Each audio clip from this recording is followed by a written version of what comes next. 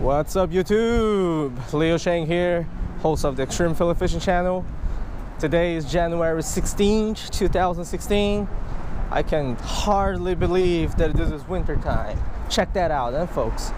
Check the sun over there in the sky and the clouds. Like I say, I can hardly believe it. It is about 48 degrees Fahrenheit right now, close to 50. I'm here in Haddonfield, New Jersey. Have my carping gear here with me. We're gonna do some carping today. I'm walking right now towards the Upper Cooper River. I'll keep you guys updated. All right, YouTube family, we are almost at our fishing destination. So let me give you guys an overview of this area. And before anything else, I don't know if you have realized, there is no more muffled sound in my videos, right? And that's because I have just installed the new audio system for my GoPro 4.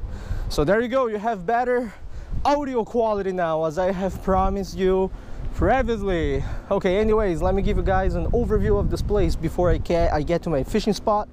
If you are interested in the fishing portion only, look at the description, all right, and just jump there in the video, okay? So first stop, Hopkins Pond, Camden County Park System. Very weird pond, okay? One rod womber fishing has come to this pond before, and he has tried to catch some largemouth bass without any success, okay? Myself, I have caught here, I think, only a couple sunnies and a couple brown bullheads, although people have told me that there is a carp population in this pond. And it was right around here a couple years ago, I don't remember exactly when, that I found a very weird duck, okay?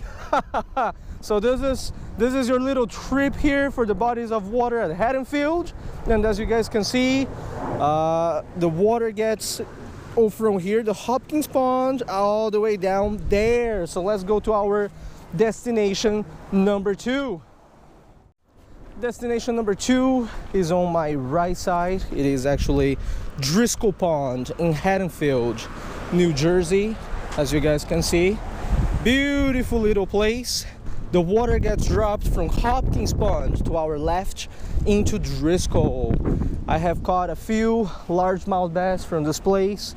I have caught a few common carp, and you know, best thing of all, it was here that a very interesting incident happened 3 years ago. Actually, not even 3 years, I don't know when, but what happened is someone reported an Asian kid carrying suspicious items, okay, in Haddonfield, New Jersey. And in the end, as you guys can see in the photo now, 3 cop cars came down to chase me out of this place. Little they knew that this wasn't a gun case, right, but a rod case, so everything was fine in the end. But anyways, if I had safe eyes today, which I don't, as you guys can see, I would be fishing this little body of water right here, okay, Driscoll Pond. Let's go to our destination number 3. That's my final destination for the day, where I will be fishing for carp, which is the Upper Cooper River. All right. Leo Shang. Hey, what's going on, man? Oh my God. How's it going, bro? I watch all your videos, man. Oh, thanks, man. I appreciate it. All right. How you doing? Good. So you're fishing Driscoll today, huh? Yeah. How was it? Great. I always fish the Cooper River. Okay. And I catch like big ass crappies. Oh, okay. Okay. Stuff like that. So. I see. Well, thanks for watching the channel and Yeah, everything, I always bro. watch your channel, man. All right, There's some man. nice crappies. I don't. There's not many bass in that lake, but. What were you trying to catch here today? Crappies and large. I'm a crappie fisherman. Okay, so you like black crab? Nothing wrong with that. All right. Yeah. I came here for carp today. For carp? Yeah. So Yeah, I'm that going was to your the Upper Cooper over there. Yeah, little muddy place. I used to catch a lot of crappie right there at that bridge. I've been fishing there ever since I was a kid, man. I see. I've been fishing here. This is where I grew up fishing. Great. What's your name again? Brady. All right. Nice to meet you, bro. My name is Brady on Instagram. I DM'd you before. Okay. All right, man. So Good to know. Good to know. All right, man. You know, That's glad. awesome, man. I love watching your videos, man. Thanks, man. I appreciate it. It's finest. All right. Thanks, man. I appreciate it. man. Have a nice day. Yeah, have luck. Thank you. So yeah, folks, You know, it is always rewarding, you know, to meet people out there and see that they actually enjoy my work, what I do, you know. It is not so much about the fame of the channel or how I grow and how many subscribers I have, but it is more about, you know, interacting with you guys and finding out that you are catching fish, you are learning, and you are becoming better anglers, you know. So that is amazing. It was very good meeting the dude. Anyways, destination number 3. We are here at Driscoll Pond right now. I was on the other side of the street giving you an angle from that side. Water comes from Hopkins Pond, gets dropped into Driscoll Pond, and it goes all the way here, right? And finally, the water from Driscoll Pond, right? And as you guys can see, turns out that a Driscoll Pond is a closed body of water system, which is why I always tell folks, if you catch fish at Driscoll Pond, please catch and release. If you take all the fish out of Driscoll Pond, then there's nothing else to catch, you see? There's nothing.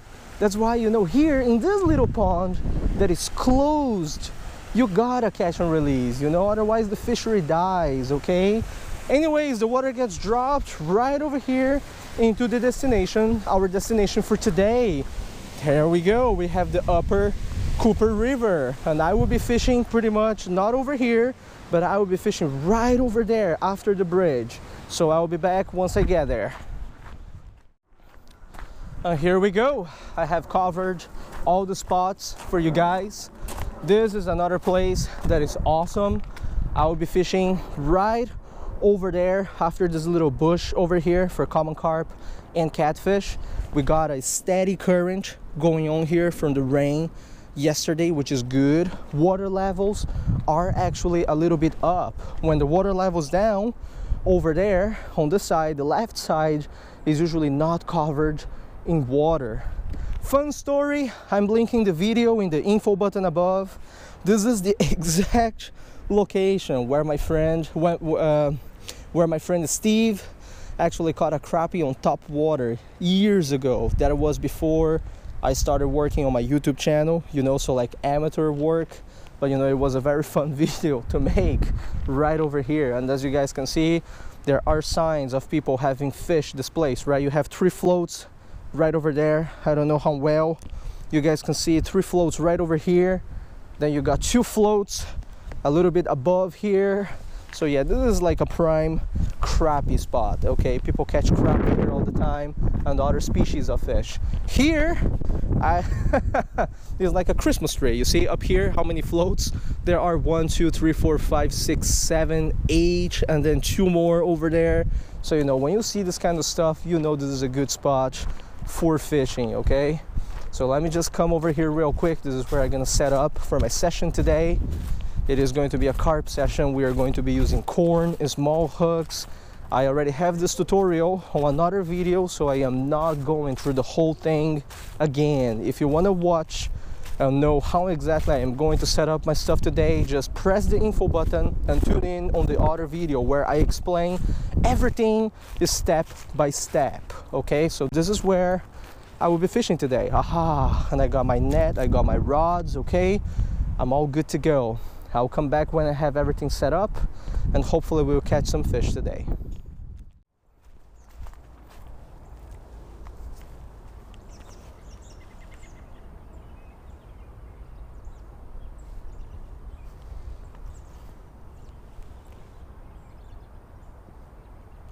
Getting small bites, but the hook's pretty big.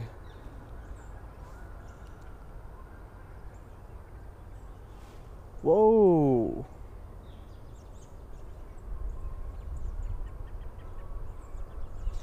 Fish on. First fish of the day. What we got here?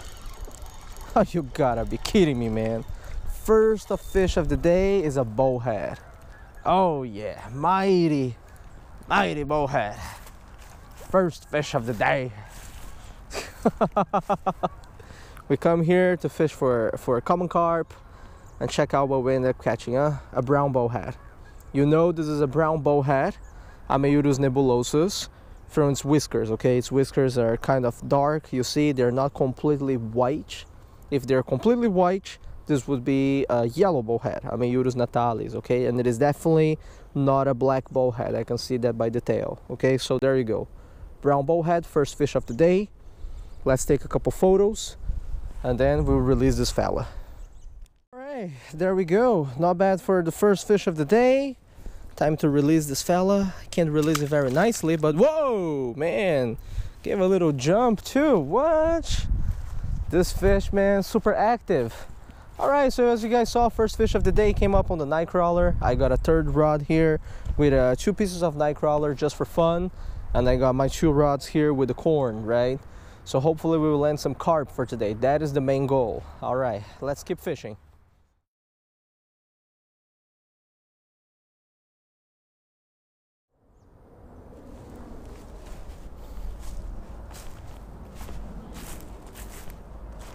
Whoa, whoa, whoa, whoa, whoa, fish on, fellas, fish on. Fish on, fish on, fish on. Yeah, I don't know what is this, but it's on my ultralight, so I gotta let it run. I have no other choice.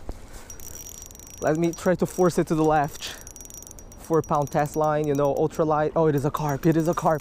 First one of the day. Let's make sure this carp doesn't get tangled here.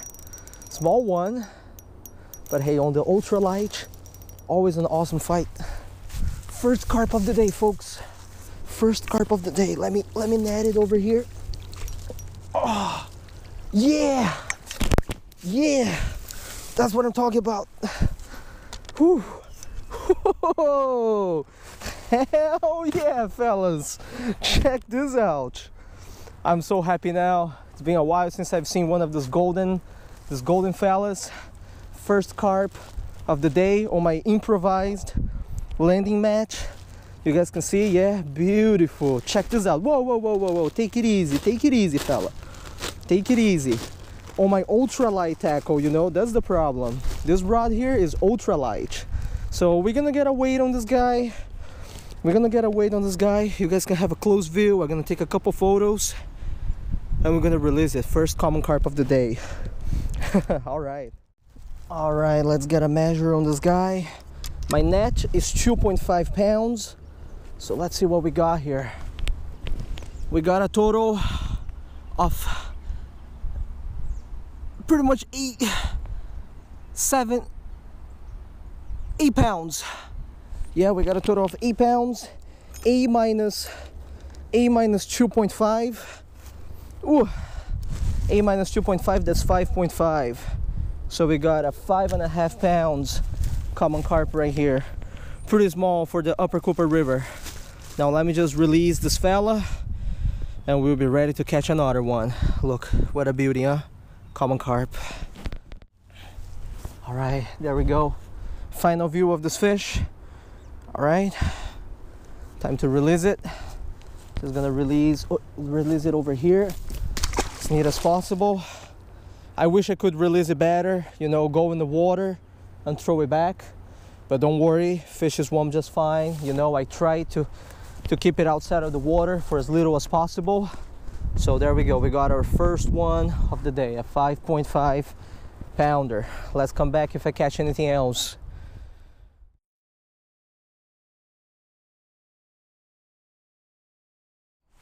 Oh, we got a little bite here again.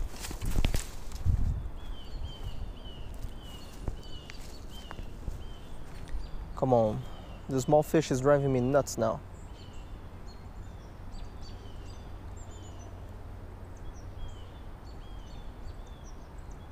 The bite stopped. Oh, fish on, no? Yeah, fish on. What I got here? God damn, folks. God damn. Check out what I caught. Microfishing at its best, bro. You can't catch a fish smaller than this, okay? Now, what is this? That is the main question here. Now, looks to me, what is this? Looks to me that this is a spot tail shiner, okay? So let me give you guys a view here, spot tail shiner. Yeah, there's a spot, very faint, but there's a spot here. I am 90% confident that this is a spot tail shiner. Let's take a photo and release. No, I'm not gonna release this fella, I'm gonna put it as bait. But let's take a couple photos first.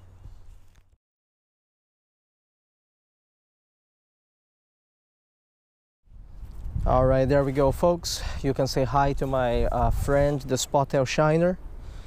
His prime bait now for catfish. I'm using the head in one hook, and the other one I'm just gonna keep a night crawler, see if I can catch some different species. Meanwhile, you know, while I wait for the carp. But you know, at least I have gotten 3 species of fish so far. So you know, I'm not disappointed. It's a good day. Let's see what else we can catch. Whoa, we got a bite here. We got a bite. Come on, fish. Take it. Fish on. Fish on. What we got here? Another bullhead. Woo! Bullhead on the night crawler. Oh, bigger. All right, man. Woo, shoot, no kidding. This bullhead is much bigger than the last one. Yeah, all right, man. You know, I'm usually not too happy catching bullheads and stuff. But you know, this brown bullhead here, this size, is not bad at all, folks. Not bad at all. Ooh, man, gotta be careful, okay?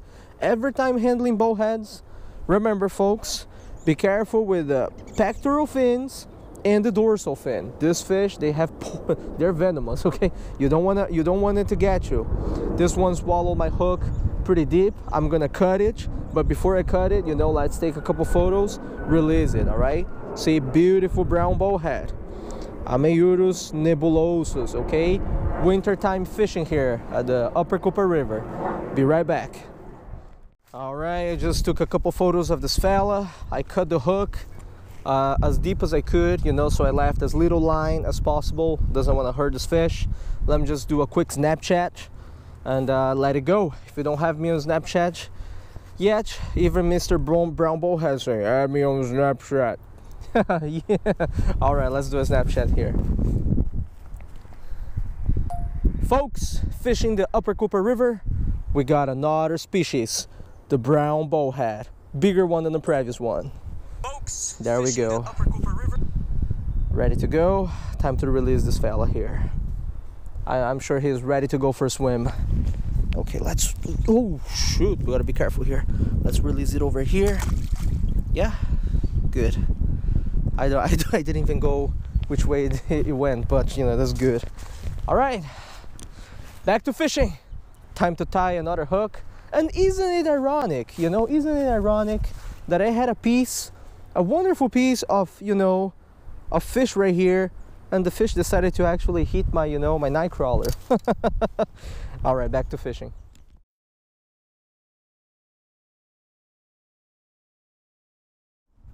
Oh, we got a bite here.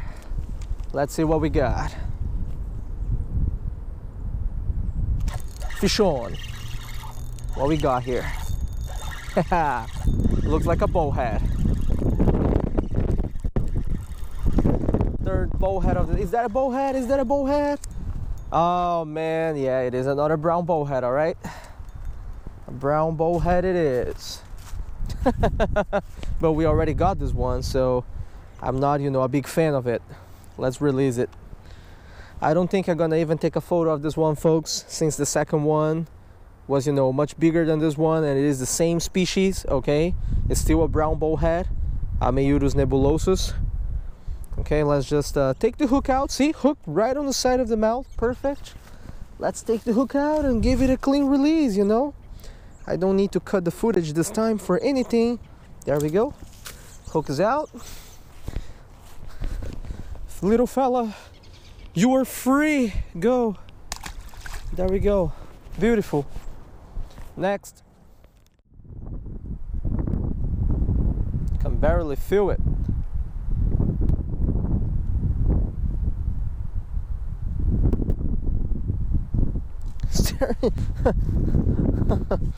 This fish, man, they're funny. I really can barely feel it.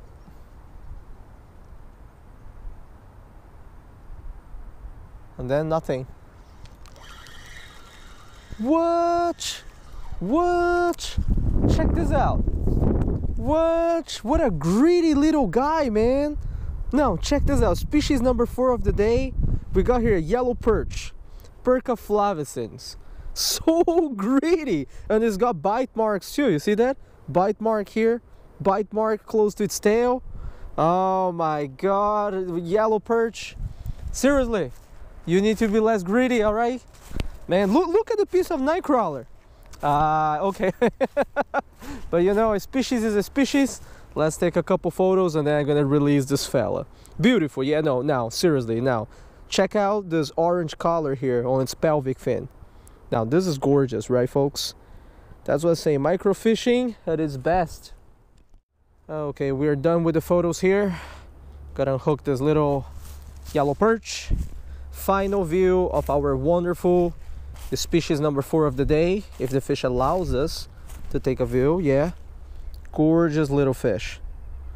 Hey, it is small, but you know, these markings, they're truly beautiful. All right, let me throw it over here. Yeah, there we go, gone. Okay, 4 species for the day so far, regardless of size. We're still trying to catch some carp. I'll be back if we catch any more fish.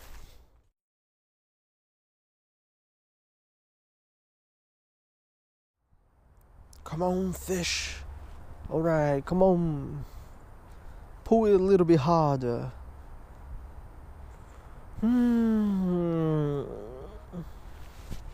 All right, now it's getting a little bit better. Fish on. Got a bullhead probably. I can't get a channel catfish. It's infuriating to a certain point. There we go. Another little bullhead on the night crawler. Thankfully hooked on the side of the mouth. So I don't have to cut my, see, on the side of the mouth, little bullhead. Mwah. There we go. All right, little brown bullhead, Hamiurus nebulosus. Okay, let me release this guy here. Let me give you guys a good view, good camera view. There we go. Bye. Gone, just like that.